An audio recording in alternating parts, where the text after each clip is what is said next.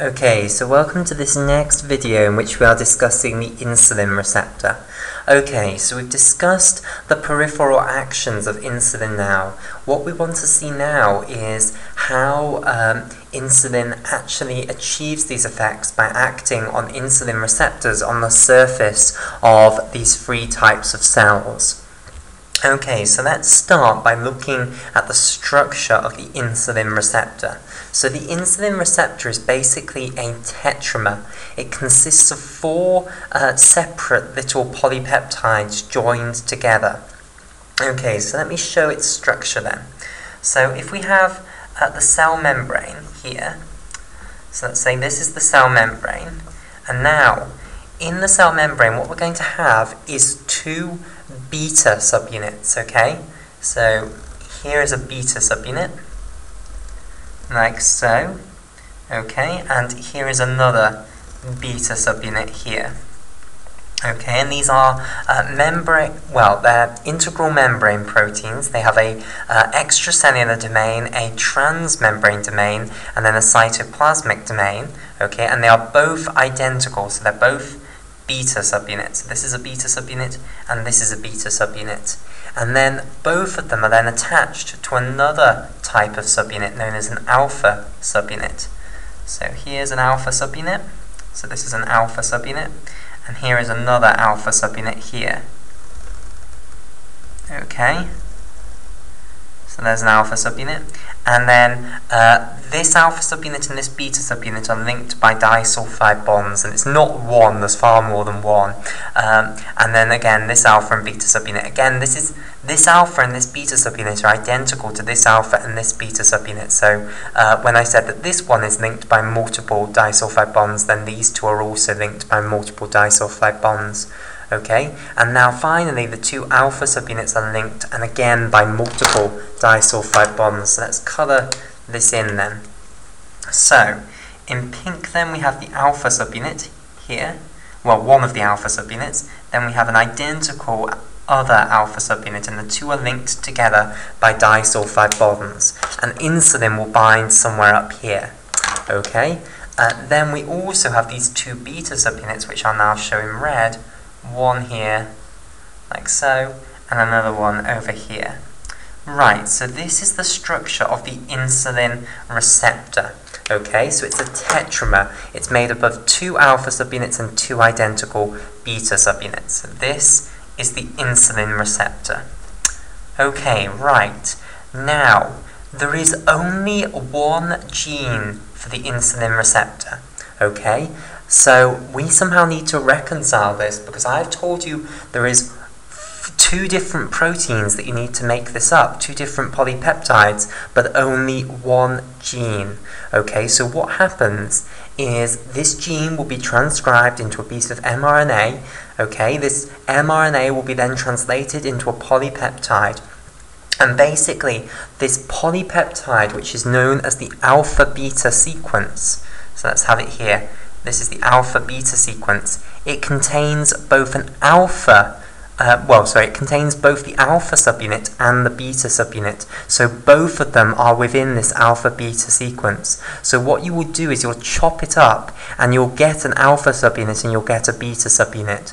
Okay, so that's how you make both subunits from just one gene. Okay, so you'll use this gene twice to get two alpha subunits and two beta subunits, basically. You'll bind them all together, and then you've got your insulin receptor here.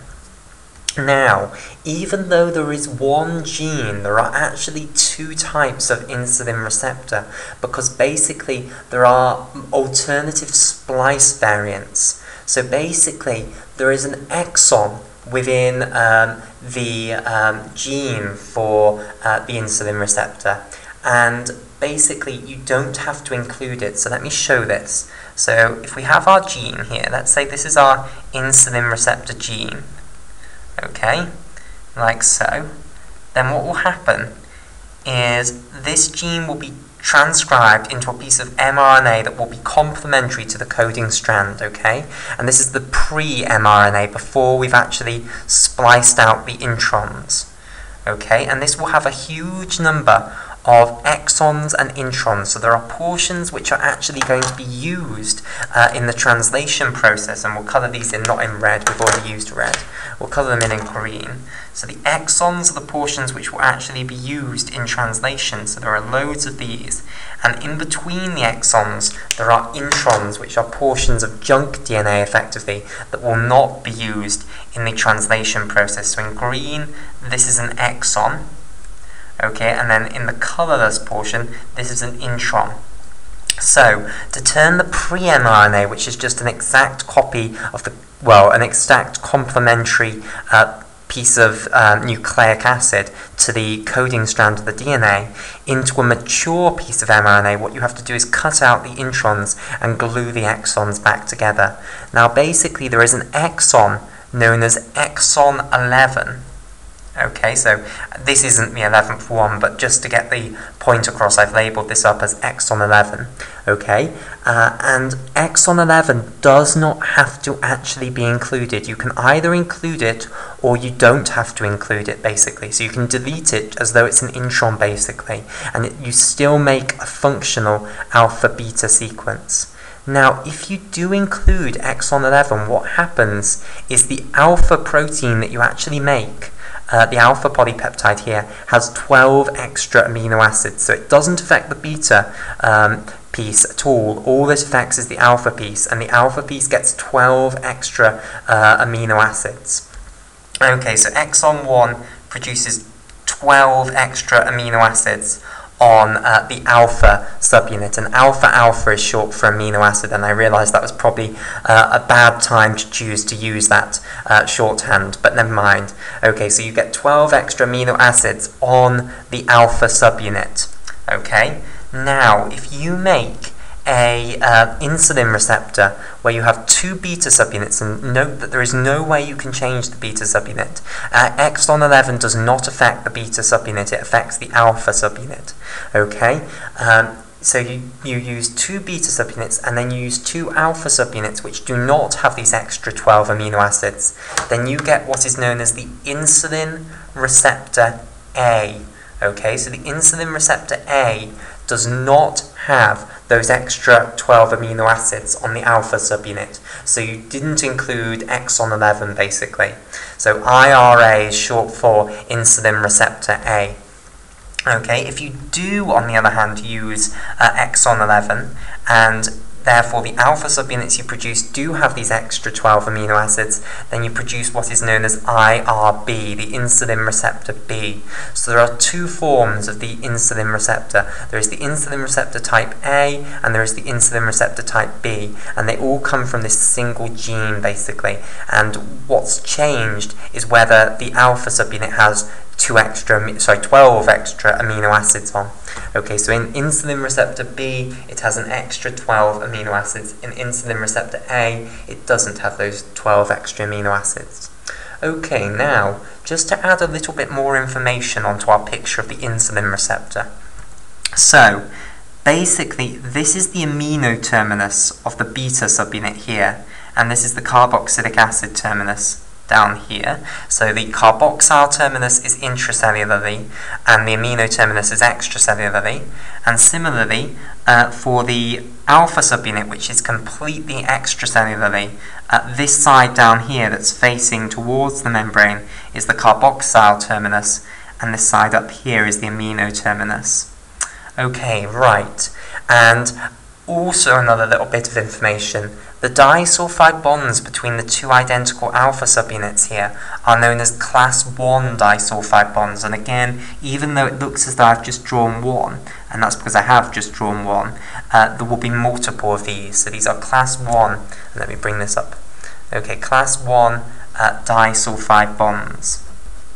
Okay, whilst the disulfide bonds between the alpha and beta subunits, so these disulfide bonds here, and again there will be multiple of these are known as class 2 disulfide bonds. So these are class 2 disulfide bonds. Okay, so we're now probably ready to move on to discuss what happens when insulin actually comes and binds to the insulin receptor. So firstly, let's just have a little reminder of the structure of insulin. So insulin structure, again, it consists of two little polypeptides bound together by two disulfide bonds. Okay, so we have the B chain here in green, which is the slightly longer one, and then we have the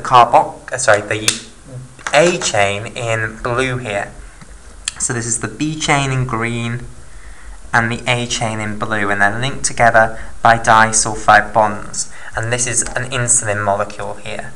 So what will happen is the insulin molecule will bind to the extracellular domain of the insulin receptor. So it's going to bind in between these two alpha subunits. So in it comes, it's going to bind in here. Okay, now what does it trigger? Well, basically it activates the insulin receptor. It activates certain special domains on the cytoplasmic sides of the beta subunits. So I'm going to add these in. So each of these beta subunits has a special domain on its cytoplasmic sides. And these special domains are known as tyrosine kinase domains. So this is a tyrosine kinase domain. Okay?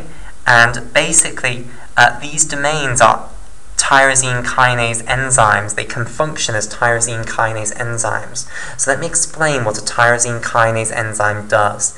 Basically, tyrosine kinase enzymes add phosphate groups onto tyrosine residues within proteins. So let me draw a tyrosine residue here. Okay, so when you talk about amino acid residues rather than amino acids, basically you mean the amino acid as though it's bound within a protein. Okay, so here's the amino group, and it's bound to the carboxylic acid group of the amino acid before it. Then here's the alpha carbon with a hydrogen coming off it, and here's the carboxylic acid group down here. Okay, so I've drawn it as though it's within a polypeptide rather than as though it's the pure amino acid. And the R group of a tyrosine amino acid residue consists of a methylene group, like so, with a benzene ring coming off it. So this is the benzene ring. And I'll just draw it as a hexagon with a circle in the middle. Okay, and then off the fourth carbon over here, you then have an alcohol group. So this is the structure of a tyrosine amino acid. Okay, and what a tyrosine kinase enzyme is going to do is it's going to phosphorylate tyrosine residues to create what are known as phosphotyrosine residues. So, what will happen is the tyrosine kinase enzyme will take an adenosine triphosphate molecule, okay, and it will cut off the final phosphate group of that adenosine triphosphate molecule and add it onto the alcohol group of this tyrosine residue. Now I'm just going to show this addition as though we're adding on a pure a pure phosphate group rather than a phosphate group from ATP, but in reality it will come from ATP. So the structure of a pure phosphate group is a phosphorus atom with an oxygen atom doubly bound to it, then with two alcohol groups coming off the phosphorus atom, so here and here, and then also off the phosphorus atom you have a single bond to an oxygen, which is then acquired an electron via ionic means, and has therefore gained a negative charge. Okay, so this is a pure old phosphate group, sometimes called an inorganic phosphate group. Okay, and what will happen is you will take off you're going to form effectively what's known as a phosphoester bond. And to understand this, I would encourage you to think of this phosphate group as having a structure similar to a carboxylic acid group. So if you imagine this phosphorus atom isn't a phosphorus atom for a second, and is instead a carbon atom, so imagine replacing that with a carbon atom, then ignore the fact that it's got 5 bonds off it, which makes it a little difficult to understand, but just look at this sort of a group here, where you've got a carbon double bound to an oxygen with an alcohol group. That's a carboxylic acid group. Okay, so think of this as similar to a carboxylic acid group. Now, carboxylic acid groups can interact with alcohol groups. They can form ester links, and when they do that, what happens is the alcohol group comes off the carboxylic acid group, the hydrogen comes off the alcohol group, and those two things bind together to make water, and you then attach the oxygen from the alcohol onto the carbon of the carboxylic acid group, which in this case is a phosphorus atom. So we now have to revert back to the fact that this is a phosphorus atom, but basically the reaction that you can have is exactly the same, basically. And this isn't called an ester link anymore, it's called a phosphoester link. Okay, so you can link phosphate groups to alcohol groups, and that is called a phosphoester link, basically.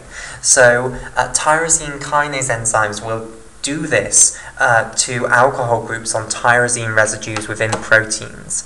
Now, what's going to happen is when the insulin binds to the insulin receptor, the tyrosine kinase domains within the cytoplasmic portions of the beta subunits, they're going to become active. And once they're active, what will happen is a process known as autophosphorylation. Okay, so where should I write this? I don't have much choice other than down here. So the process that's going to follow is called autophosphorylation.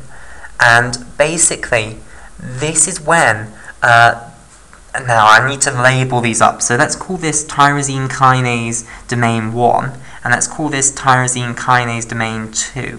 Okay, so tyrosine kinase domain on, in fact we'll call the beta subunit, we'll call this beta subunit 1 and we'll call this beta subunit 2.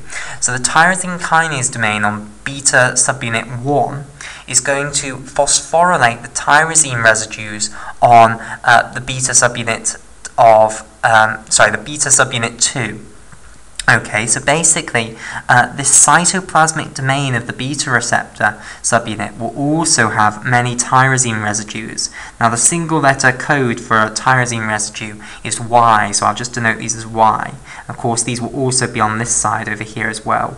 So basically, what's going to happen is the tyrosine kinase domain of number 1 is going to phosphorylate the tyrosines on number 2, and the tyrosine kinase domain on number 2 is going to phosphorylate the tyrosines on number 1. So basically, you're going to get this cross-phosphorylation, basically, and it's called autophosphorylation because auto implies self, basically. Autonomy means self-governing. Autophosphorylation means self-phosphorylation. So we're viewing the insulin receptor as being one huge great receptor, so of course this is self-phosphorylation, it's phosphorylating itself, or you could call it cross-phosphorylation if you were thinking of the two beta subunits as separate.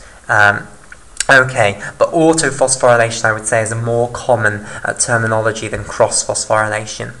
Okay, right, so what's going to happen is these tyrosine residues are going to get phosphate groups added onto them, so I'll just put little p's in circles to show this. So all of them have now got phosphate groups stuck onto them like so. Okay, and what this is going to do is it's going to allow a protein to come and bind to the insulin receptor, and this is where the insulin receptor is different from other receptor tyrosine kinases. The first difference, in fact, and I should have mentioned this at the time, the first difference between this and a normal receptor tyrosine kinase is that usually receptor tyrosine kinases dimerize when the ligand binds, okay? This one is already dimerized, basically, because of the class 1 disulfide bonds, so it's different in that respect to the other receptor tyrosine kinases. In addition, usually what happens is once you've got phosphotyrosine residues on the cytoplasmic domain of the receptor, what happens is SH2 domains of target proteins come and bind to these phosphotyrosine residues and then are activated to do their downstream effect. In this case, what's going to happen is another protein is going to come and bind here. It will then have its tyrosine residues phosphorylated by the tyrosine kinase domains on the cytoplasmic side of our beta subunits of the insulin receptor. And though the phosphotyrosine residues on this next protein are going to recruit the SH2 domains of the downstream proteins. So it's different in that respect to most receptor tyrosine kinases. So there are those two ways in which it's very different from other receptor tyrosine kinases. Okay, so we'll see what happens next in the next video.